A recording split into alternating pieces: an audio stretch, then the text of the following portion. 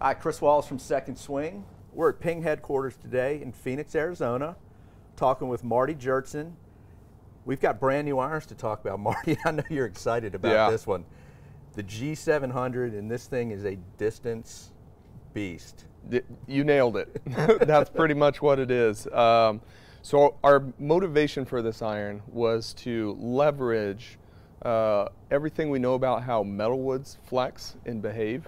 Okay.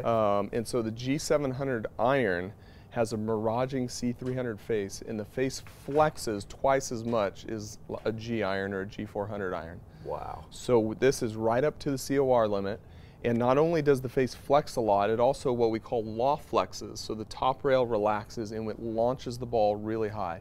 It gives us very unique combination of ball speed, launch angle, and it goes towering in its trajectory, but it's not a high spin iron.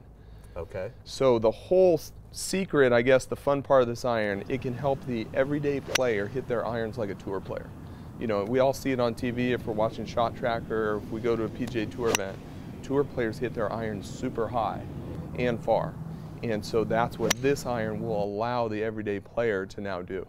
So in addition to what you've done with the face, you've also got a hollow body construction, which I think is a first in an iron for you guys? Yes, and we're not inhibiting the face flexing in any way. So it is completely hollow on the inside, and that allows the face to move, and the perimeter transition areas are also very thin. Okay. And so when we look at our simulations of the face, the ball hitting the club face in our finite element, how we kind of simulate how much flexing is going to be in the face, it is amazing. The entire face is just red hot with ball speed. Wow. When we put it on our PING robot and we hit it around the face, the ball speed is up 1.5 to 2 miles an hour everywhere on the face. Wow. So it's hot no matter where you hit it. So that also helps us get an extremely high inertia iron. The inertia on this iron is about 10% higher than our G400 or G series iron. Okay, and is that the hollow body allows you to sort of push weight to the perimeter? Is that what's enabling that? The hollow body, the thin face, and then you see we have a toe weight that's counterbalanced perfectly with a weight in the hosel. So the CGs are still perfectly in the center, which is right where you want to hit it. But that through that combination, that's what boosts the inertia really high on this iron. And again, you know, as is the case with was the case with the G and is the case with the G400, you see some mass here, you see a little bit of thicker sole, there's some offset on this iron.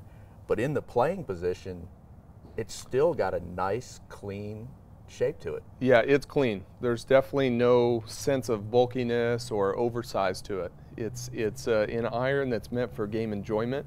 So it has a little bit of our kind of tour style shaping like the G400 does. Mm-hmm. And so players have really enjoyed the look of this at address. Even though it looks friendly, it doesn't look too big or it doesn't look intimidating. Yeah, and I know the one thing you don't want this club sort of like categorized as a super game improvement club, because it's more than just that. It's going to fit a wider array of players. Yeah, absolutely. And this is just a great product if you're looking for, there's a lot of distance irons, but if you're looking to get more distance, and what that helps with is for the ability for you to hit one or two less clubs into the green.